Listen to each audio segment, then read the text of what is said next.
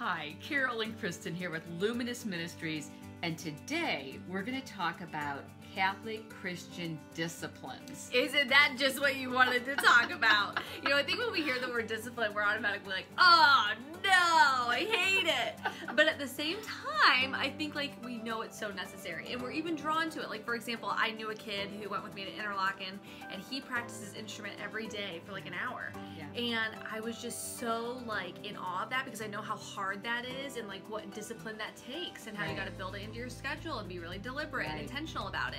But at the same time, I was like, oh man, it's so hard. I was like, I need to do that too, and that's so good. You know, and I think that that's the whole thing with the spiritual life. It's discipline makes it so you're not always just going with what you feel like doing. It's what you know you need to do. And you get into the habit, you know, so habits build virtue and character, and that is what we all are striving for. So it's very important that we do develop good Catholic Christian disciplines. Yeah. And even if, as Kristen says, we don't feel like it, particularly maybe if we don't feel like it. And so, in fact, we have a strategy for that is so simple. It's like silly simple, really silly simple, and even just like super simple. So it's so simple that, are you ready for this? Because it's so simple that if you don't listen carefully, you might miss it altogether. We don't want you to miss it, because actually, I'm going to let you in on a little secret. This isn't just a strategy that is good for spiritual disciplines. It's actually a strategy, I think, that is good for any discipline. It's good for any goal that you want to set for yourself of any kind. And so do pay attention, because it's only just 2 words. And I'm about to recite those 2 words in just a second. So make sure you're with me. Are you with me? I think they're with me. So they're on the edge of their seats. What is I enticed you to pay attention here? So the 2 words are simply just begin. Just begin. And you know, that seems so simple. And yet I think a lot of people struggle to just begin. And I'm gonna use one of the a spiritual discipline that I've been working on lately. We have a program that's called The Mystic in You. And it's all about mysticism and the mystics. And we're going to be giving that program here shortly in Cleveland, outside of Cleveland, Ohio.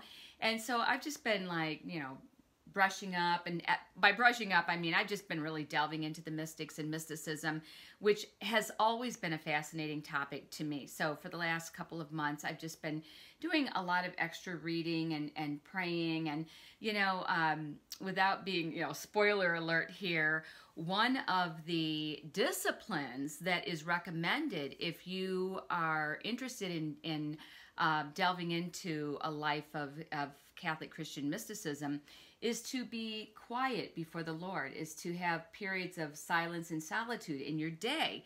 And that's actually comes kind of natural to me from the standpoint that I am somebody who really embraces silence and solitude. And some of you who know me really well might say, really? That's surprising to me. But the truth of the matter is, it's kind of my default setting. For people who really know me, like you, and my husband, they would say, yeah, she has to have a certain amount of total silence and solitude in her day, or quite frankly, I don't function very well. But there's a difference between having silence and solitude and actually doing what many of the mystics did, where they were just in complete silence before the Lord. And so one of the disciplines that is recommended is to just sit quietly in the presence of God for 10 minutes a day. Just 10 minutes of complete silence and solitude. So I, you know, being that silence and solitude are kind of my thing, my default setting, I'm thinking, well, you know, how hard can that be? I've done it before, yeah, you know, whatever. So, but recently I've made it a daily discipline of 10 minutes of total silence, total solitude in the presence of God. And this is a discipline that I'm working on. So going with the strategy of just begin, like 2 or 3 weeks ago, I decided, well, stop thinking about it, stop talking about it, and do it. Just do it. So I did, and I have been doing it, and I look forward to it. It's not always easy, and inevitably, I'll get started and like my nose will itch, or my phone will ring, or something. I forget to turn my phone off or whatever. The distractions begin. And if it's not something physical, it's for sure something mental that's going on in your mind. Yeah. And I'm trying to get rid of those distractions. And so I have two strategies that I use within the strategy of Just Begin. And one of those is to pay attention to my breath. So breathing is very much a part of how I commune with God. And then I kind of like visualize him in my space.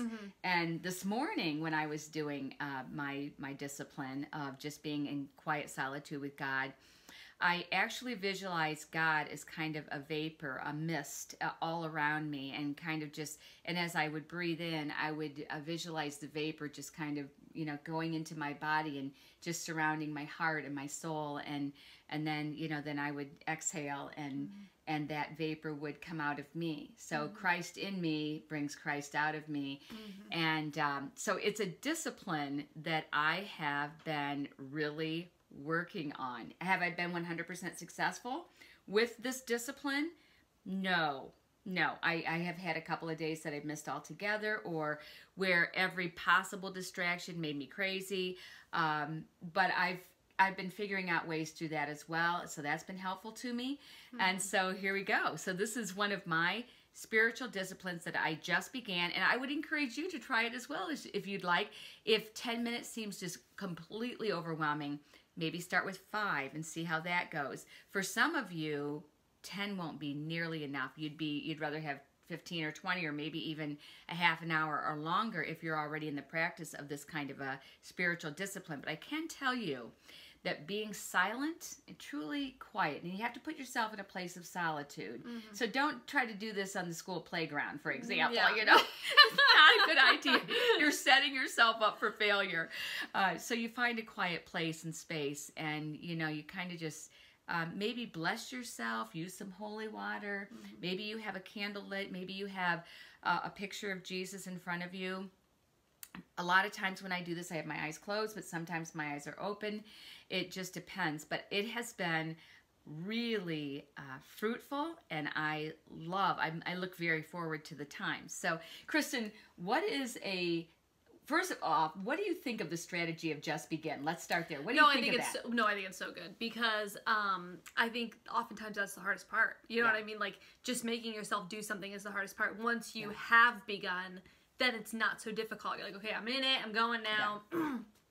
But I have found that in the spiritual discipline that I'm really trying to make daily, which is so crazy that I find this to be such a struggle, but I really want to pray the rosary daily. And it has been such an ebb and flow thing for me. Like, it was like really going strong, and then like got away from it. And, you know, it's something I think about every day, that either I'm like, bad, you know, or, you know, that I'm like, okay, good job, you did it today, you know, whatever. But the funniest thing too, even not only just beginning, like you said, but even I will find in the beginning, kind of like you were saying, how the whole nose is itching, whatever, that it takes you a little bit of time to get into it even. So like just beginning, but even beginning the prayer, you know, so you've got your rosary beads, you got everything, you're ready to go, and then you start praying, and it often takes me almost like the first decade to like really get into it. Even though like I like to think about a different intention on every bead, so I am already thinking about stuff, but it's almost like you got to get through the distractions and everything else to like really start to feel like one with the prayer. And one with God. And then from there, it's so funny that, you know, it's such a struggle, because I feel like God is so speaking to me when I'm praying the rosary. Like, things will come to my mind and I'm like, that is not me. And 2, like, I need to do that. Like, I need to do something with what just came my way. And so it is something that makes me feel so close to God, but I perpetually don't feel like doing it, you know? And so the whole notion of just beginning is, I think, the hardest part. And I do think that that's like almost, you know, where Satan is pushing back the most. He doesn't want you to begin, you know? And so if you do get over that hurdle and just begin, you're there. Like, the battle is pretty much won. You know that Dad and I like to pray the rosary together, particularly when we're traveling in the car together. One of us will just say, you know, do you want to pray the rosary, or let's pray the rosary? And of course, even if you're not in the mood to pray for, because it's going to take you a solid 15 or more minutes to pray the rosary. 15? Holy cow, what are you guys doing? Hail Mary, full of grace, Lord is with you. No. I mean, I don't know. I've never really timed this, but I'm mostly teasing. Mostly teasing. 15 or 20 minutes. I'm just guessing that's about how long it takes. So, but even so, 15 or 20 minutes is a piece of time. It's a piece of time. So, it's kind of interesting that whenever, it'll be either one of us, like either I'll say it or my husband will say, let's pray the rosary. And neither one of us, no matter what we may be feeling at the time, will ever turn that down. Yeah. We'll never, neither one of us have ever said, feel pretty bad. No, I don't want to do that. So even if, like, for example, Dad says to me, Carol, do you want to pray the rosary? I know he's going to pray it, and I'm not gonna let him pray the rosary. I'm not gonna let him out pray me. I'm not gonna let him, and not pray with him. I'm not gonna do that. So we will just begin, and even if I'm not in the proper frame of mind, I get in the proper frame of mind by the time I'm a decade or so into the rosary, and by the time I finish the rosary, feeling like that was good space. There's nothing. The other night we were driving and we were praying the rosary, and the thought came to me, there is nothing better we could be doing with each other right now than to be praying the rosary together. Yeah. I feel the same. And that's what's so great. I often feel that way too. So that's like, what? Gotta make it this habit. Just gotta begin. Old habits die hard. What can you say? But the same is true of, say, for example, the Chaplet of the Divine Mercy, which is a discipline of mine that I started probably, 10 years or so ago. I started reading about St. Faustina. I actually had a really good friend of mine by the name of Cheryl who told me about St. Faustina and the Chaplet of the Divine Mercy, and I was so fascinated with the story, and was gifted by another Polish friend of mine with St. Faustina's diary.